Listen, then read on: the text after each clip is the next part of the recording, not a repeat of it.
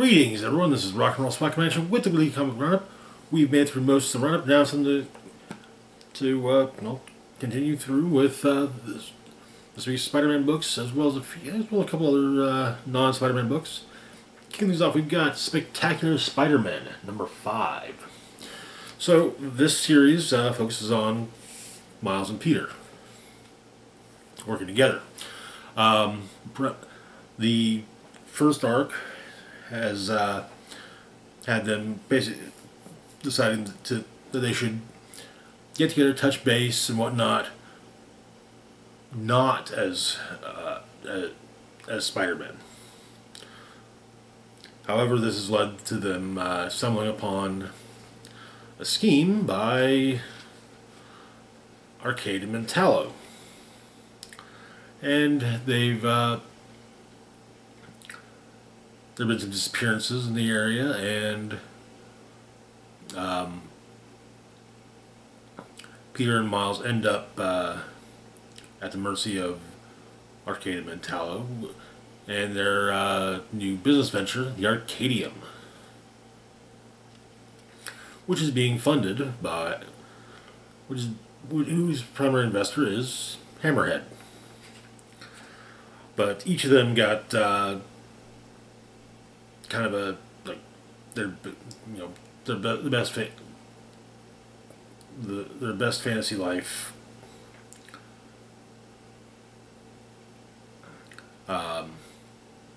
Miles dating Kamala Khan. Peter married and having kids with Gwen Stacy, and Aunt May and Uncle Ben being alive. However, they each faced robot versions of duplicates of themselves, and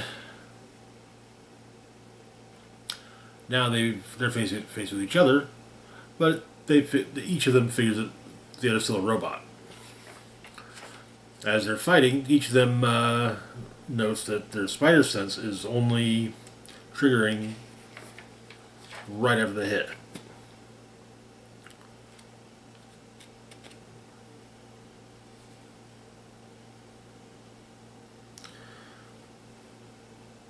But with Hammerhead noting that Spider-Man are potentially going to wreck his investment, well, he's going in with his fantasy. Elsewhere,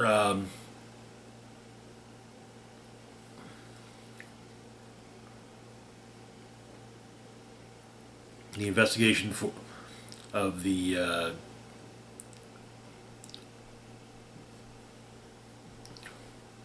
of a dead body that was discovered in the first issue has led to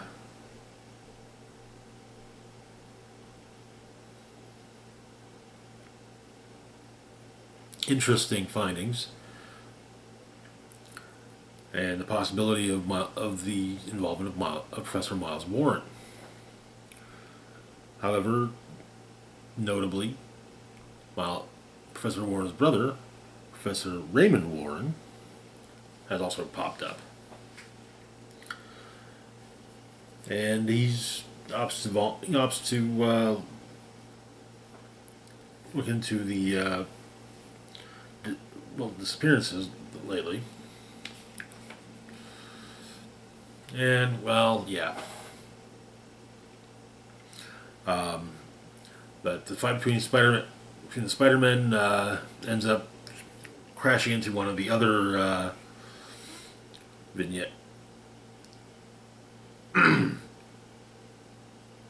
potential vignettes. This time, involving Turk, a long time, always a henchman, never the boss type character. But in dealing with Turk, Peter and Miles realize that they're actually them.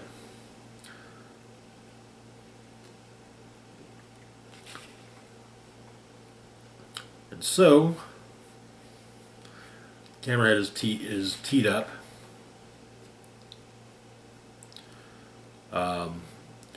And Kirk spills the beans on what the Arcadium can do. It can read your deepest fantasies, bring them to life. It's a real rush. Kirk figures it could maybe even be addictive. But Peter points out that, okay, if it's the Arcadium, then Arcade is likely involved, so... And, well, he is. So we get to see Hammerhead's fantasy. He's the boss. And among his chief henchmen are Silvermane, the Kingpin, Black Cat, Mr. Negative, and Tombstone.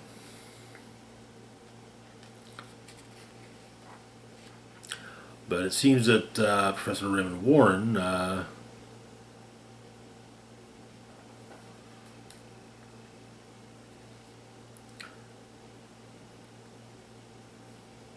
has seemingly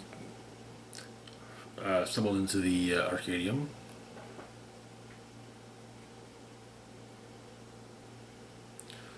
But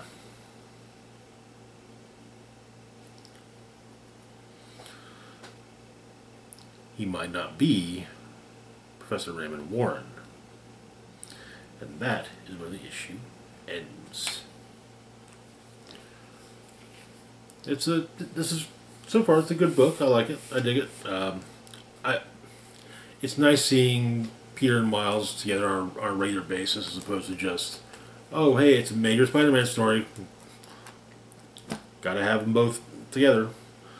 You know, why not have them both together for, you know, stopping, you know, just regular stuff. But anyways, moving on to our next book, we've got Spider-Woman number 9. So, after the events of Gang War, Spider-Woman has opted to go west, back to San Francisco, and she has stumbled upon a team of young superheroes named the Assembly. But it kind of looks like maybe they're not on the up and up. And so, and it turns out they are not, they're definitely not on the up and up. In fact, they're,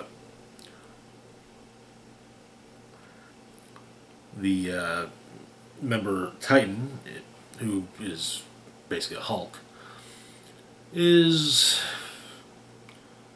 actually the Gremlin, once known as the Titanium Man. So the issue opens with a knock on Spider-Woman's temporary apartment door.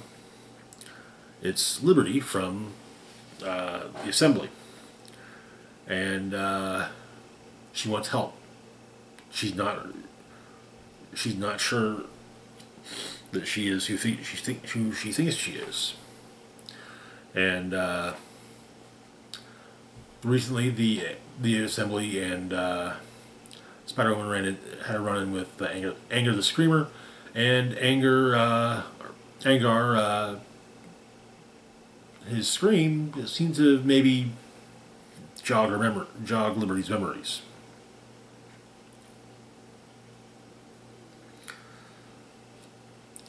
Jess points out that she's been on the receiving end of Angar's scream before. It can be disorienting, make you see some upsetting stuff, should be hallucinations, like a waking nightmare, but Liberty fears it doesn't. She doesn't think she hallucinated. But Jess hears her out, and Jess has had a lot of experience with Hydra, and Jess is going to help her. So Liberty's got a plan. Basically, break Angar out of where he's being held, and get into the Assembly's base, and have him unleash his scream on the rest of the team. So maybe it'll jog their memories.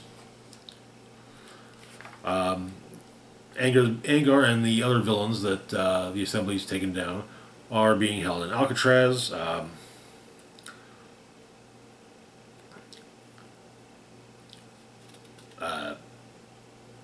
Liberty's got some invisibility tech, which her and Jess utilize to break in easily. So Liberty works on releasing Angar, while Jess tries to say, "Hey, look, if we're all on the same side. There's an issue, you know." So Angar isn't entirely buying it, namely the point where Jess points out that Hydra took her son. He didn't even know that Jess had a son. But the Assembly crashes in, and so Liberty just releases everyone and works on, but everyone's got inhibitor collars. So she's working on Angar's. Once it's taken care of, he unleashes his scream on everyone, and and all of the Assembly stop in their tracks, with the exception of Titan. As we know, though, Titan is the mastermind, and Jess takes on Titan.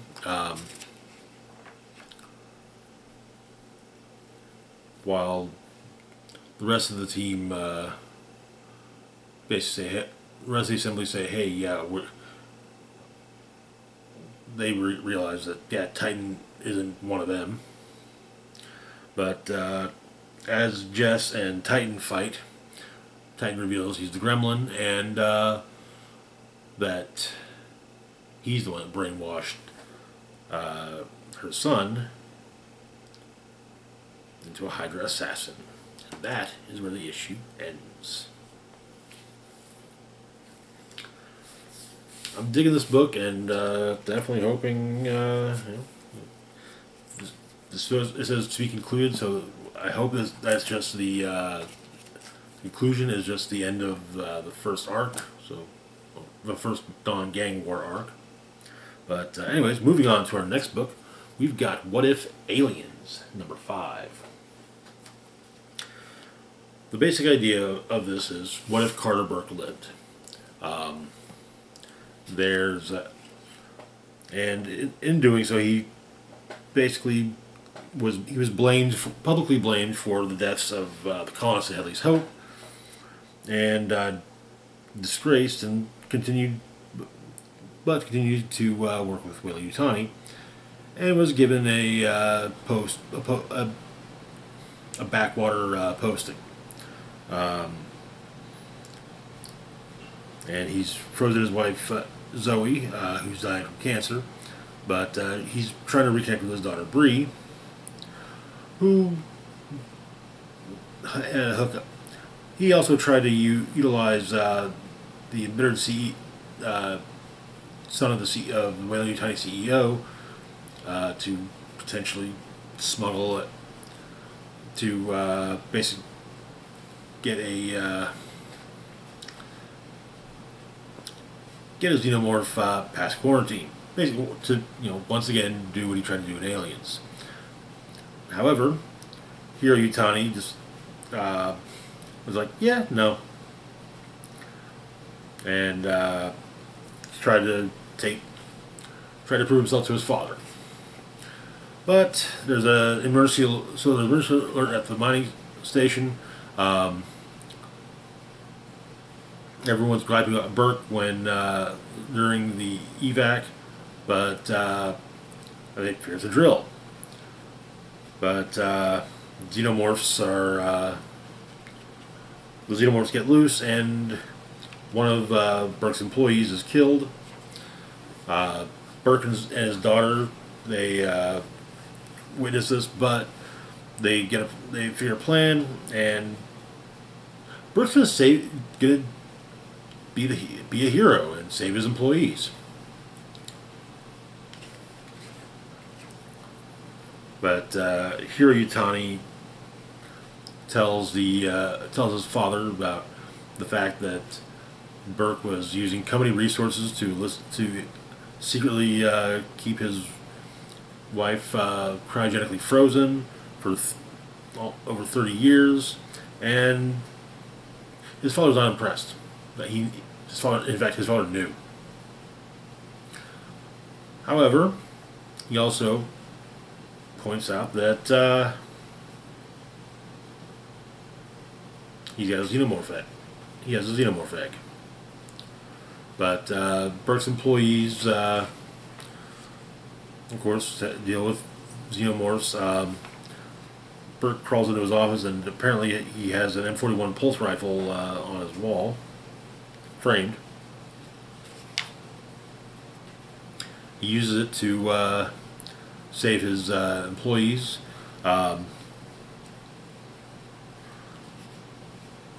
One of them, when the Queen attacks, one of them basically slices off her tail, part of her tail, but gets burned with some of the acid, just not on her arm though. Burke's daughter uses one of the mining suits and takes on the Queen in a similar manner to Ripley with the power loader. But Burke takes care of the Queen, blasting its head to pieces, and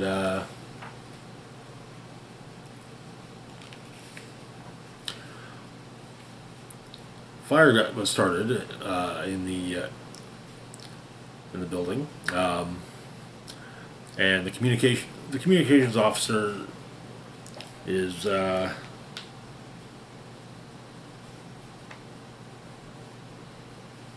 the chief communications officer is the one who was burned, and she basically helps Burke concoct a cover story. But they'll get into cryo sleep, and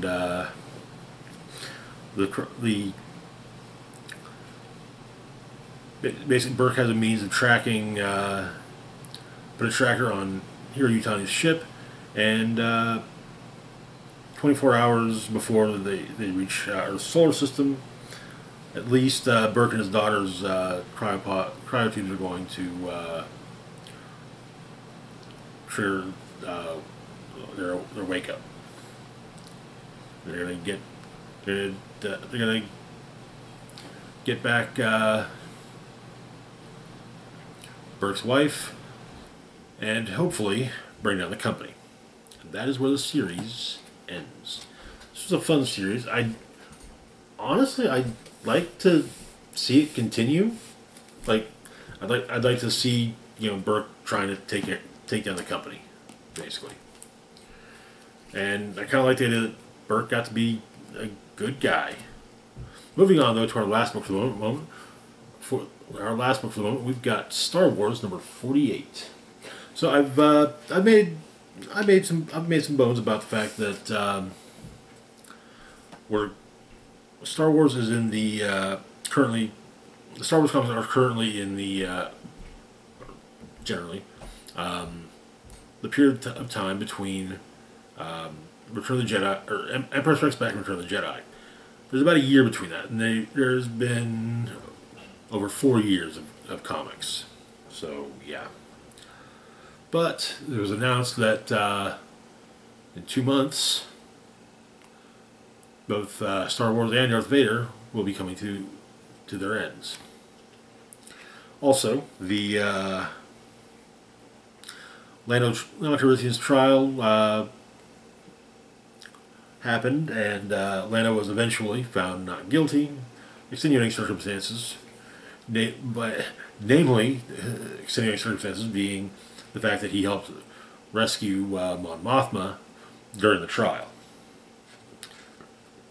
So, the issue opens. Princess Leia is having nightmares about Alderaan. Basically, being on Alderaan as a child when the Death Star came, but also reliving when Tarkin ordered the destruction of Alderaan, and being forced to actually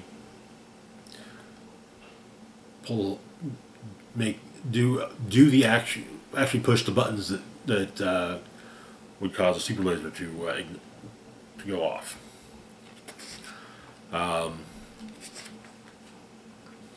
3PO hears her cry of alarm, and she says she'd like to speak with Luke.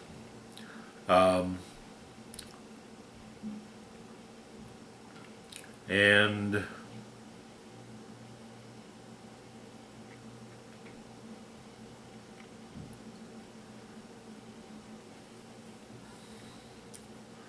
well, she doesn't know if she can do this anymore, but she wants to rescue Han.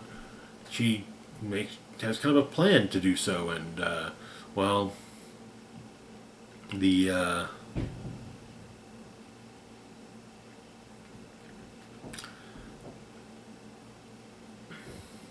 but she of course feels like she has to put the rebellion first, but you know it's Han. You know, she doesn't feel she can't. But she gets a call from pilot Evan Levine, or Evan Verlaine. Apparently, Verlaine and Leia worked on a basically a fleet that a nomadic fleet that was designed for Alderaanian survivors. This is their check-in, the last 3 check-ins. And so, Verlaine, Leia, and Luke go to investigate. They find the fleet. One of the ships, there's just one life sign aboard. Apparently it's a woman who's basically dead and is being kept alive in a bacta tank, with Luke including the trap. However, raiders attack, and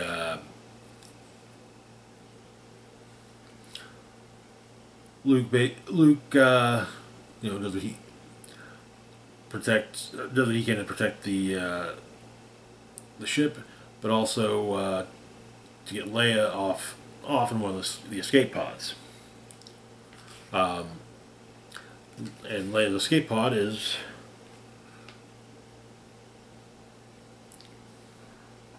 caught by Zara, who has some history with the princess.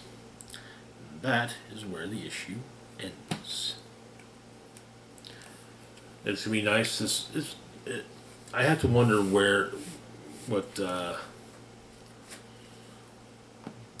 about the future of the Star Wars comics, seeing as how they're barreling towards Return of the Jedi. But we'll find out. Anyways, that's going to do it for now. As always, feel free to like, share, and subscribe. Links to my Facebook, Twitter, Blue Sky, Instagram, Mastodon, Patreon, and PayPal can be found in the description box down below. This is Rock and Roll Spock signing off saying, live long and rock hard.